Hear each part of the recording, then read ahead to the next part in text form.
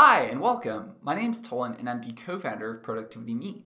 In this video, we're going to look at how to close your current workbook within Excel without closing the application of Excel itself. We're going to look at primarily the keyboard shortcut of Ctrl F4, but we'll also examine a few other methods in order to achieve this same result. So with that, let's get started.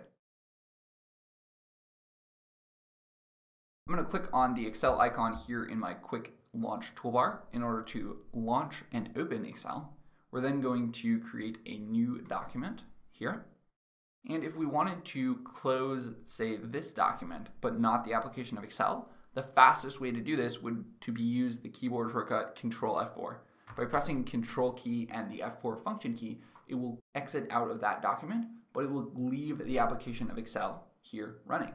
The advantage of doing this is that you can then hit Ctrl N to create a new document, or again, we'll press Ctrl F4 to close. You can press Ctrl O in order to open an existing document, such as this document here, which is test123 version 7.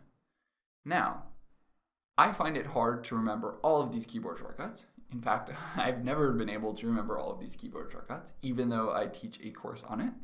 So if I were to forget, the way that I would want to achieve the same result is by coming to the File menu, clicking on the File menu, and then going to Close. If you select the Close choice there, again, you'll achieve the same result that you would get to if you had used Ctrl F4. Again, when you go to File, Close, it will close that document, but it will leave Excel running.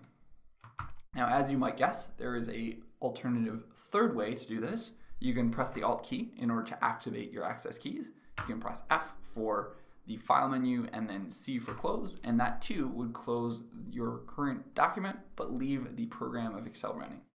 So again, in this video, we looked at 3 ways to achieve this result. If you press Ctrl F4, it will close the current document but leave Excel running. If we had a document open and then we pressed, or rather clicked on the File menu and then clicked Close, that would close our document. And lastly, if we press the Alt key, the F key, and the C key, that too would close our document while leaving Excel running. So of these 3 choices, I recommend you pick the one that you're most comfortable with and then slowly grow your asset knowledge or your base knowledge of different ways to achieve the same result one at a time. In our next video, we'll look at how to close the application of Excel as well as the document or Excel file that you have open.